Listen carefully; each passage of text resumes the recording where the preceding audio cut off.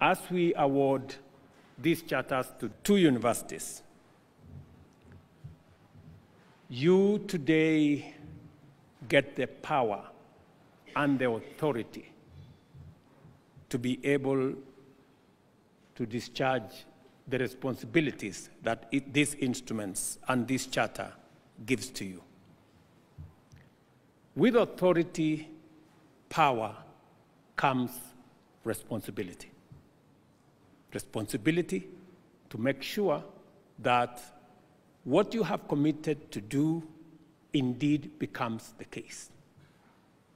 That there will be no shortcuts, that there will be no lowering of standards, that you are responsible.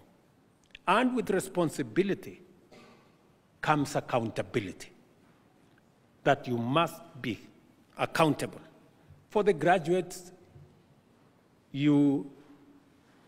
that exit from our universities, that they truly will be the men and women that have the qualifications that you will assign them on account of the processes that they will have attained and the marks and qualifications they will have attained in our universities.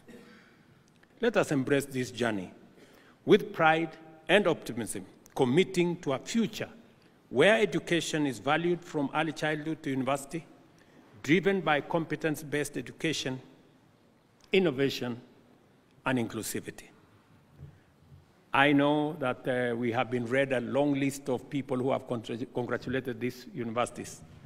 Let me join that list and congratulate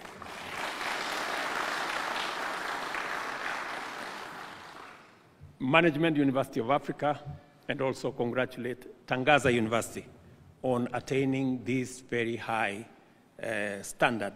And now you can discharge your responsibilities with the appropriate instruments in your